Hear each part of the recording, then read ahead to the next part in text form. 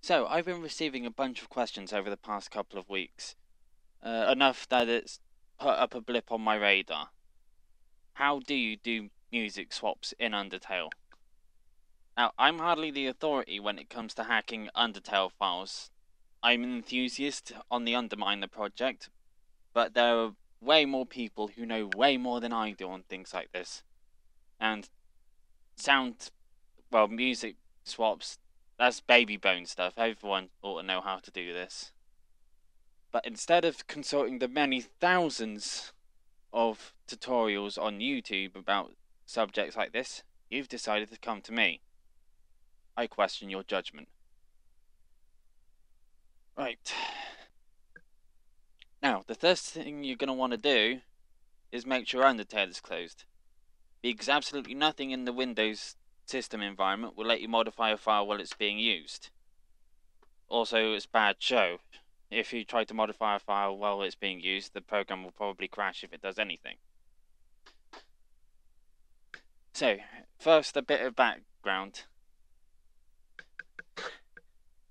The Undertale folder, which contains all of the working files, the program, the sounds, the music, what have you.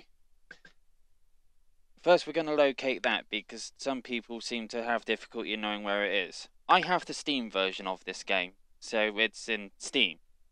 If you have the DRM version you got from, say, Undertale.com, it'll be wherever you installed it. I don't have that.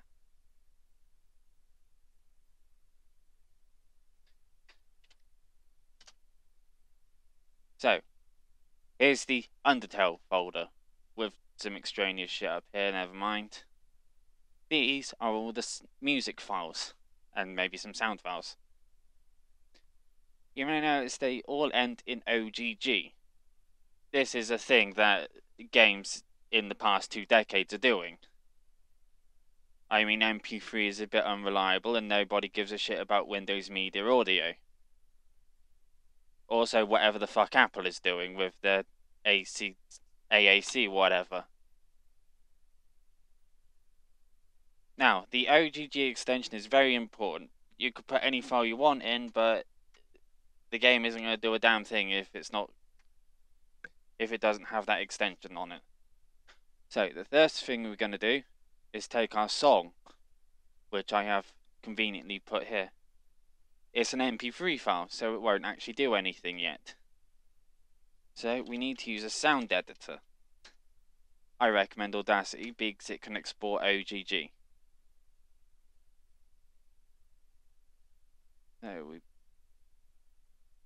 Now I've selected the song before the recording even started.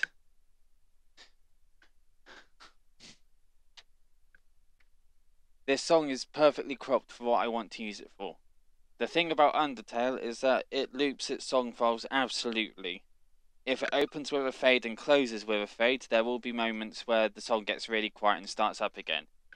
If you've ever played Spyro the Dragon, you know what I'm talking about. So, moving on. We go to File, Export, and we make sure that the type we're saving as is Ogg Vorbis. And we save. Okay, whatever. And we get this out of here. Now here we have the song file, but it's still not yet ready. The way Undertale calls its songs is by name.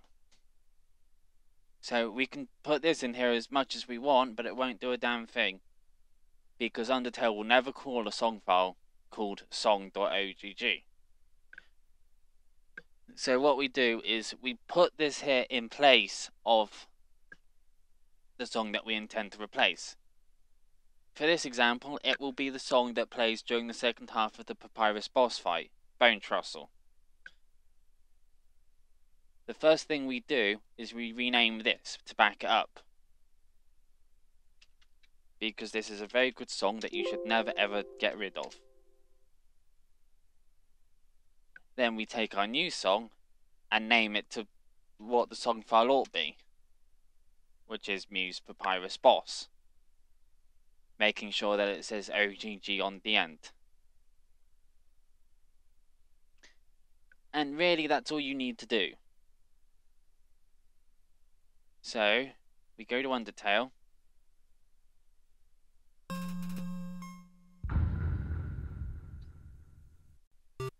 And we load our game up. Now, I haven't replaced the song file for Snowden yet, so it's still playing the default. The song I've replaced is for the blue attack. So we go through. We go to where the song file will proc, the point where Undertale will call it. Undertale will say, I need to play muse_papyrus boss. And we know when it will play that. So we skip all this prattle.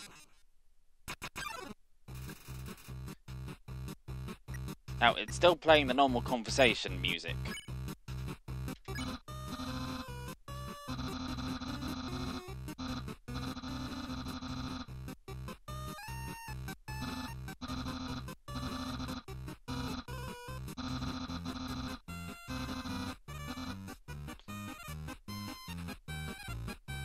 So we avoid all these attacks.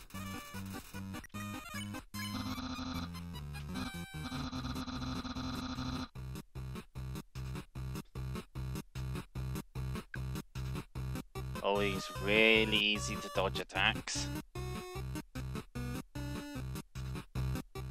And the next song it loads up will be the song put in instead.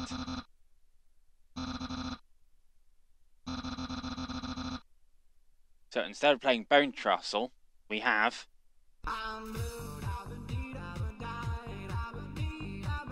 this is a good choice of song that I don't regret in any way.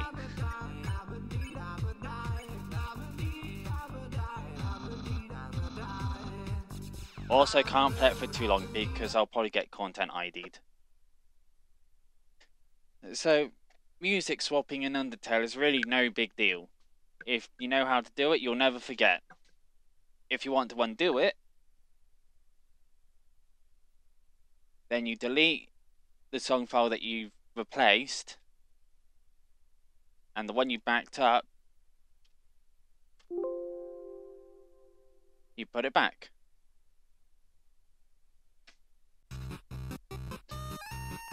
And so we load Undertale back up just to make sure that the song is back as it should be. Ow.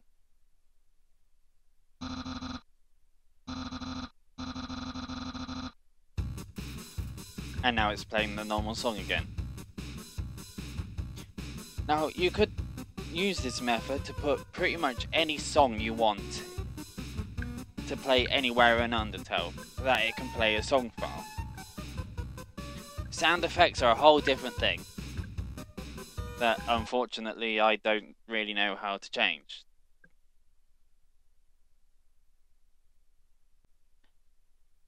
You can do this really with all sorts of music files in game. Such as, I've just noticed, the Hypergoner attack counts as music.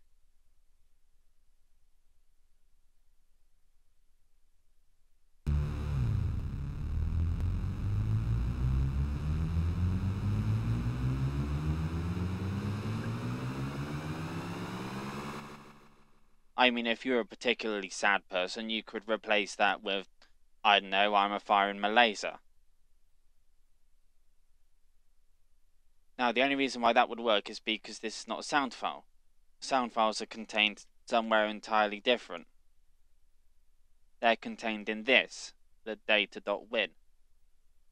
Now, you need to do some major shenanigans to get into this file, and that's not in the scope of this tutorial, I'm afraid. Now, I hope this has been informative, or at the very least, not unpleasant to listen to. I've received this question enough that I deemed it necessary to record how exactly it works.